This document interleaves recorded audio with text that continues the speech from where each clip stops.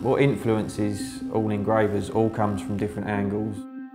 So we used to go to Victoria and Albert Museum and educate ourselves on certain patterns. Once you start seeing it, it evolves and it becomes your own. I can look at someone's gun and know who's done that. It's literally like seeing someone's handwriting. The heritage of gun engraving came about from people having a beautiful object and it not being decorative. With the Purdey heritage, you always go back and you look at the old guns that went before. That's what people like.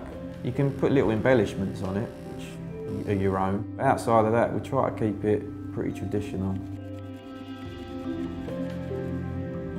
The process of engraving has changed dramatically. We used to use just push hand tools. Mid-1990s, a whole range of new tools come out with templates, piston action, definitely reinvigorated engraving. And the quality's gone up. Now you use microscopes, it's like doing surgery in a weird way. It's quite nice.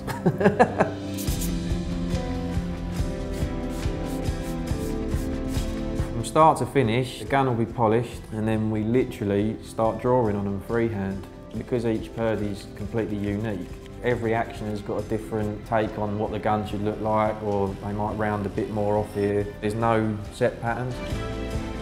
Each customer will pick a pattern, like large scroll, which make the guns look very elaborate, or a lot of people actually go shooting. They like the small scroll because it's an actual working gun, they can go in the field with it. But when you have the fine engraving, it's more of a showpiece, which is a very nice thing to own.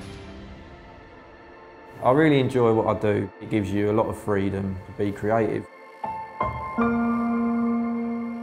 The reason I enjoy it is the design side of it and taking something that looks amazing anyway and then turning it into something really, really special that someone keeps for 100, 200 years.